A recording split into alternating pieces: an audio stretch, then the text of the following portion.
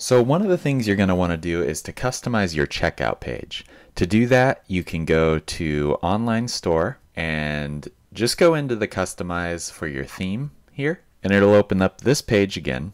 And you're going to want to act like you're checking something out. So click on maybe one of your bikinis or whatever you're selling, add to cart, and then view cart.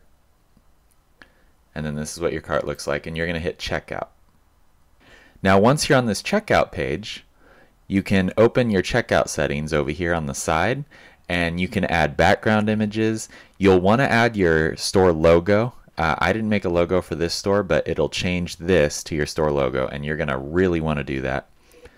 You can change the position, the size. I usually like to center it.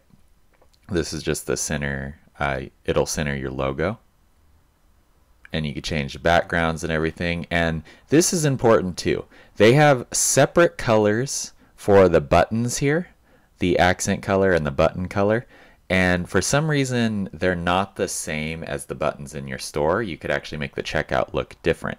So you want to ideally just match the button color. I don't remember what it is, but you want to just match the button color of your store, make it really cohesive.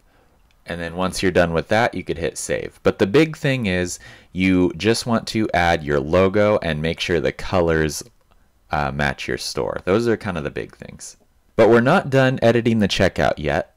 If we go back to click on this little Shopify icon, we'll just go back to the Shopify dashboard. If you click the settings down at the bottom here, there's actually checkout options here in the settings. So go ahead and hit checkout. And we're going to change some of these options. So this is customer accounts. This means you can't have customer accounts. I like to have it optional. If you create a big store and you have a lot of customers, they may want to create an account on your store. So accounts are optional. Customers can check out using either their phone number or email.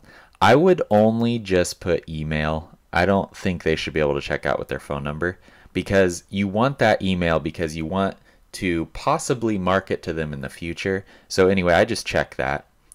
And then it says here, to receive shipping updates, customers can add their phone number or email to receive shipping updates.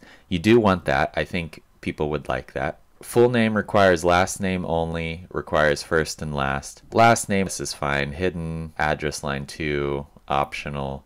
Shipping phone number. Tipping, if you're doing something that maybe you want your customers to tip, you can have them tip. This is fine. Autocomplete, address. All this stuff is pretty much fine. One other thing I like to do is to pre-select the sign up option. This allows you to collect emails to market to your customers. And if it's pre-selected, they're very unlikely to check this box themselves. But if it's pre-selected, they are likely to not uncheck it. So I like to pre-select this box. And then of course your checkout language, you can change it to whatever you want. So those are the few settings I like to change in the checkout settings. And then we'll hit save.